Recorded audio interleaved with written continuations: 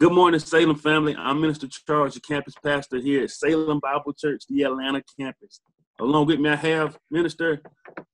Hey, what's up? I am Minister Warren Hawkins III, and I serve as the campus pastor for our Stonecrest campus.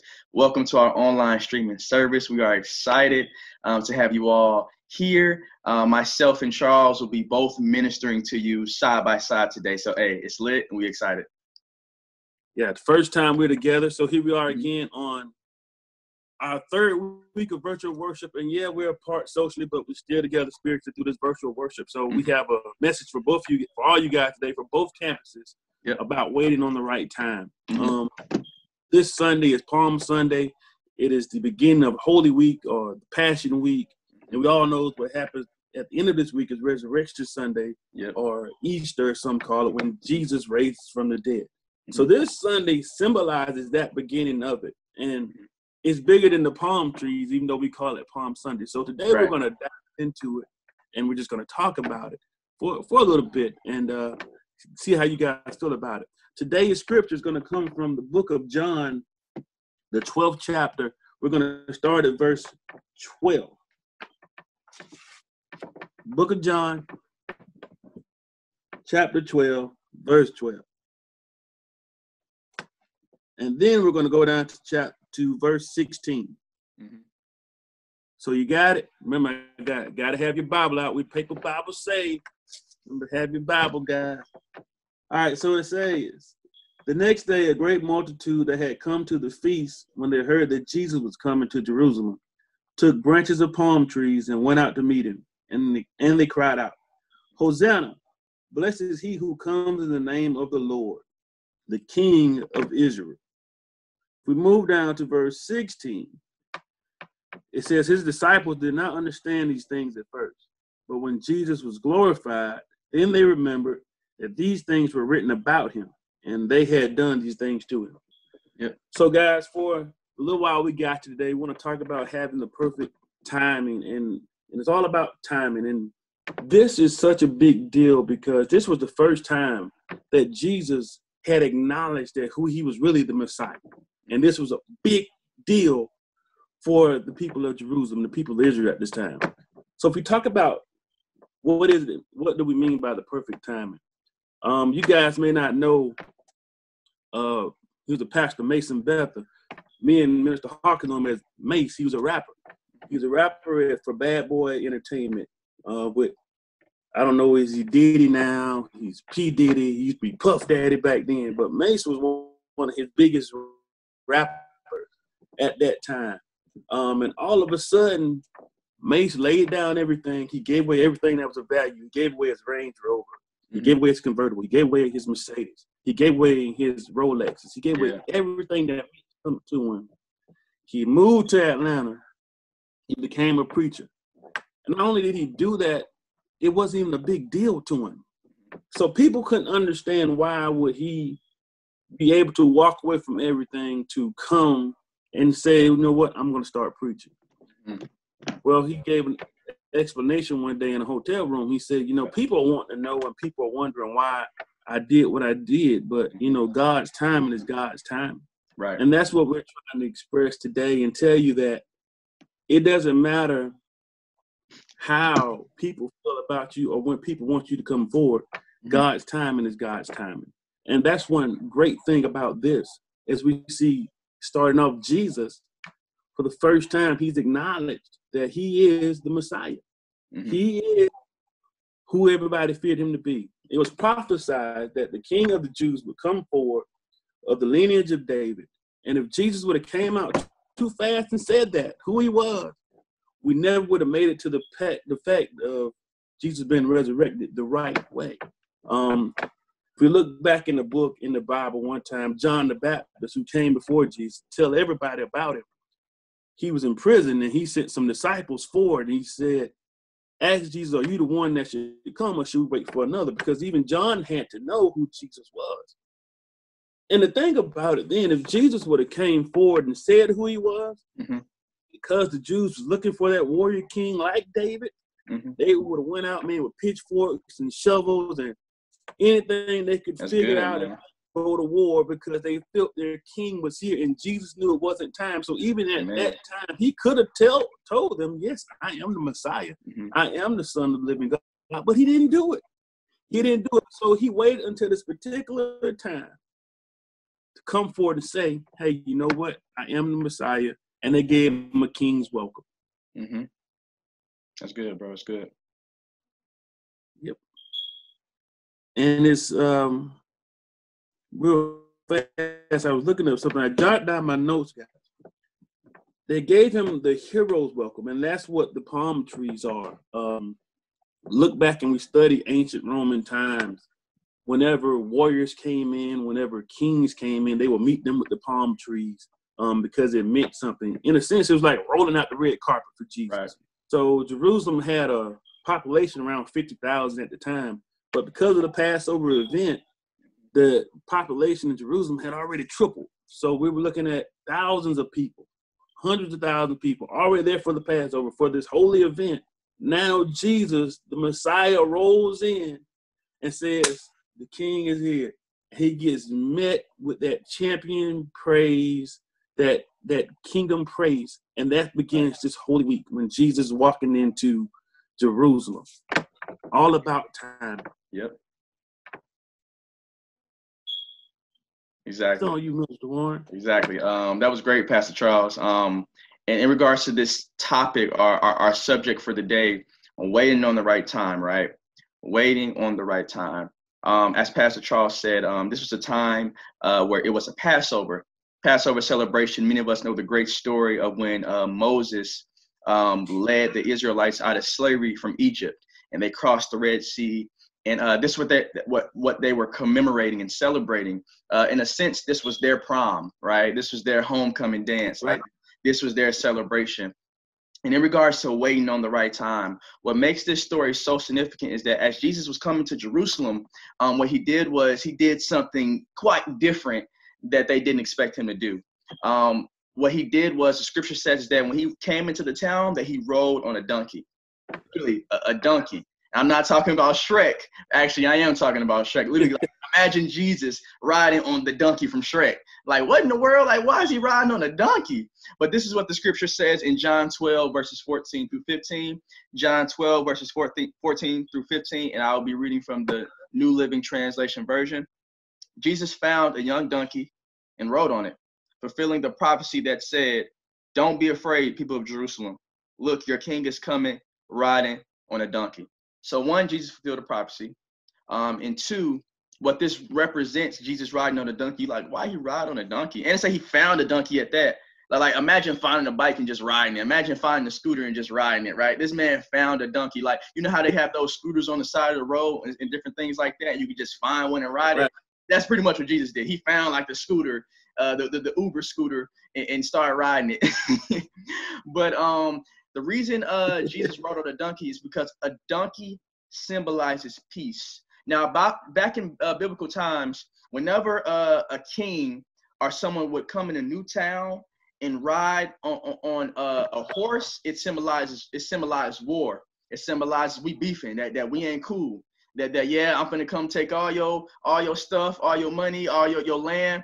But whenever they rode on a donkey, if ever a king came into a new town, a new city, a new place riding on a donkey, it symbolized peace. And Jesus wanted to come riding on a donkey because he wasn't trying to come to start a war. He wasn't trying to come to turn the people against each other. Jesus came to establish peace. And that's why he came into town riding on a donkey.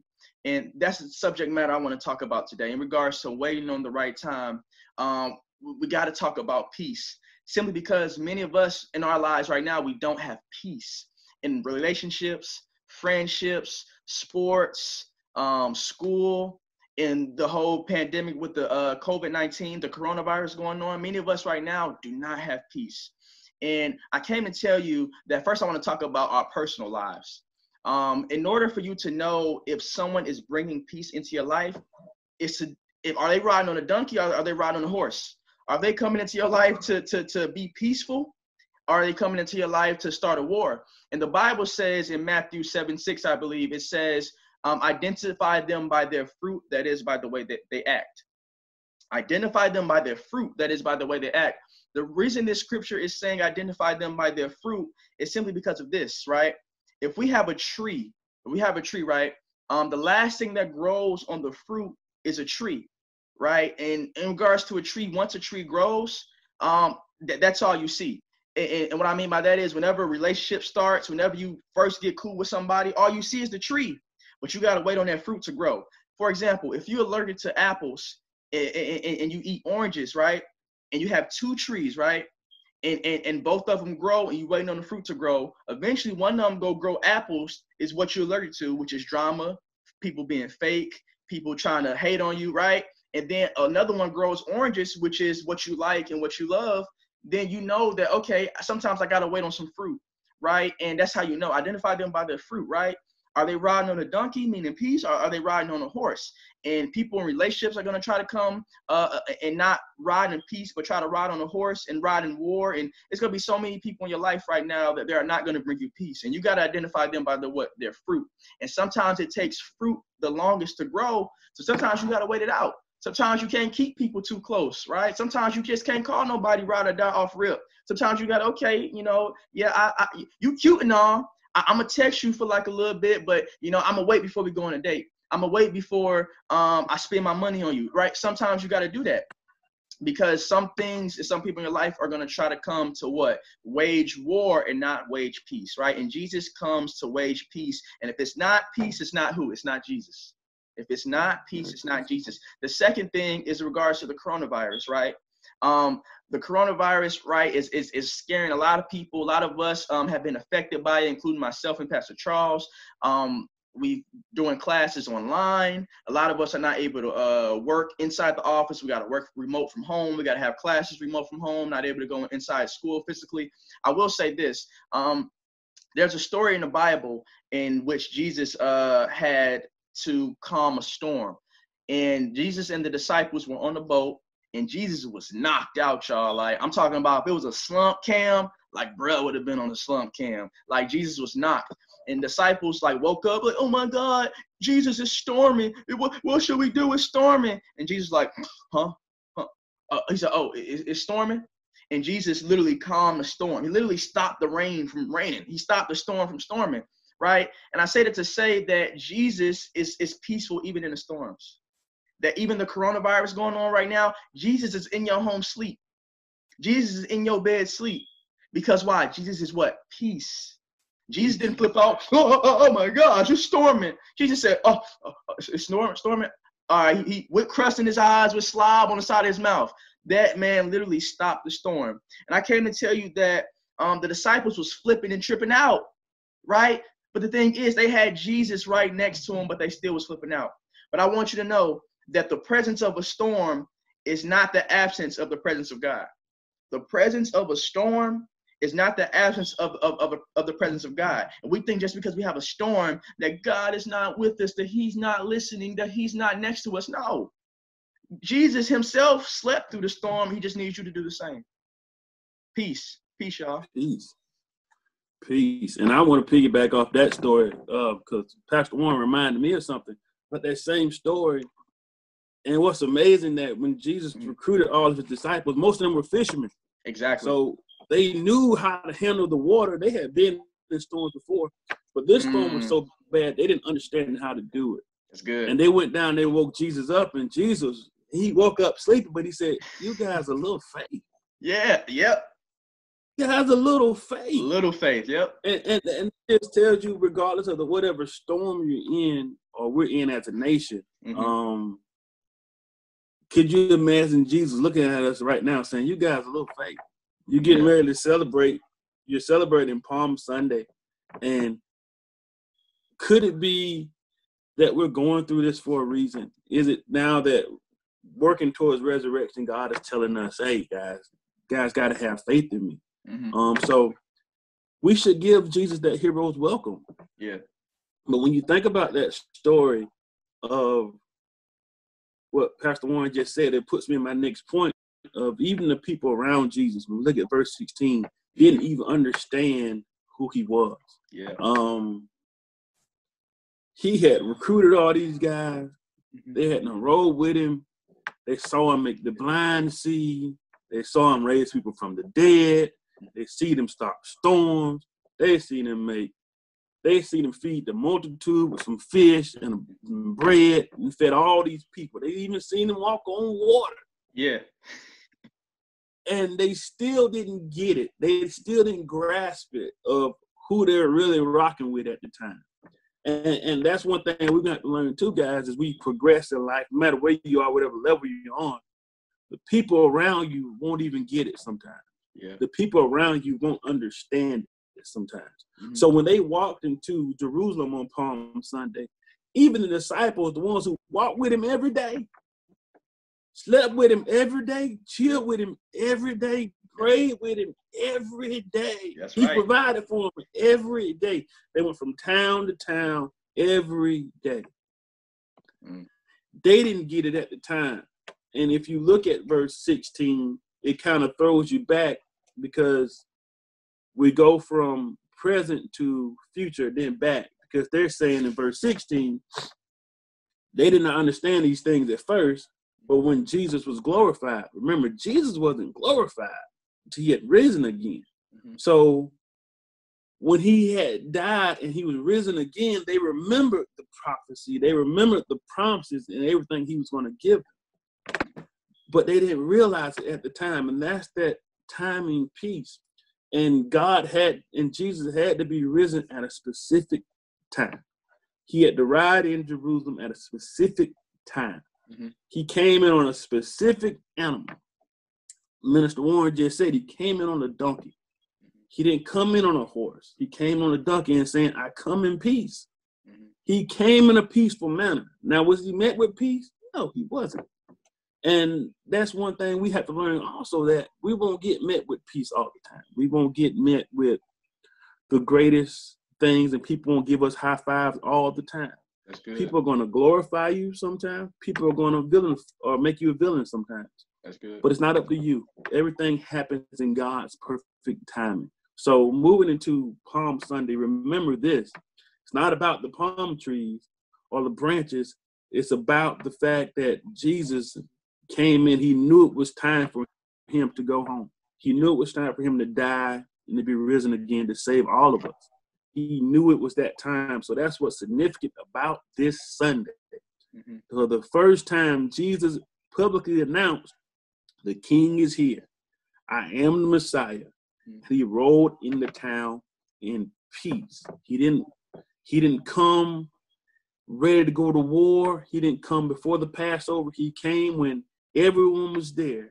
They were waiting on him, and they knew that this heir of the throne of David was coming to town. He made this announcement. This was the right time to do so. And so as we move into our conclusion, always, guys, keep your eyes on the prize, and remember, it's all about that perfect timing.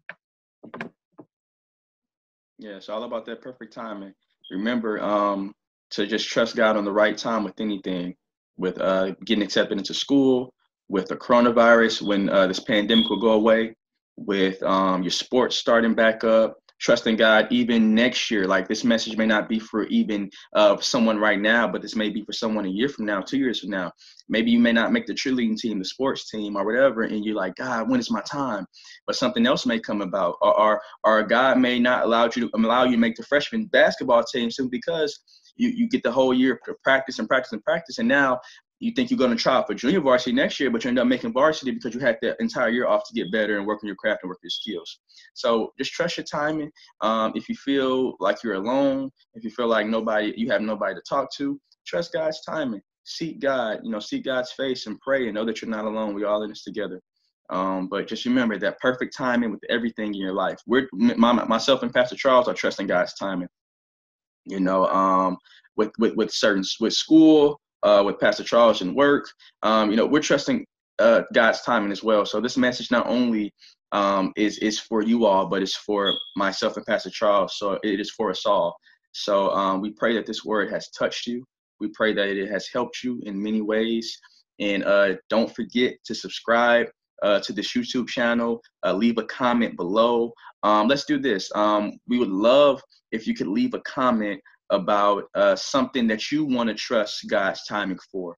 It could be trusting God's timing for a rekindled friendship, trusting God's timing for a athletic event, trusting God's timing for getting accepted into the school of your dreams, trusting God's timing for whatever it is that you aspire. So we challenge you to leave a comment below, and below you will also see my comment and Pastor Charles' comment as well about something that we plan to trust God's timing for. And yeah, that's pretty much it. Pastor Charles, you want to close us in prayer? All right, guys, all eyes closed, heads bowed. Dear God, we just want to say thank you. Thank you, God, for just being alive. Thank you, God, for this Palm Sunday, God. Thank you for us understanding that everything works out in your perfect time. Even though we don't understand it now, we won't see it now, God. We know that in the end, you will be glorified through this. So, God, it's my prayer that you bless this ministry, bless the youth, bless the kids ministry, Lord. Bless Pastor Warren, Lord. Bless our pastors, bless Salem, God. Just bless us all, God. In Jesus' name, God, we love you. We praise you. It's my prayer this week, God, that something miraculous is going to happen in all of our lives. We're all going to have a testimony at the end of this thing. And God, we love you and we praise you in Jesus' name. Amen. Amen. Amen. Amen. So, guys, we love you. We miss you. Stay sanitized out there and stay clean. Definitely. See y'all next Sunday. Hey. Easter. Easter Sunday. Yeah, right. See you guys next week.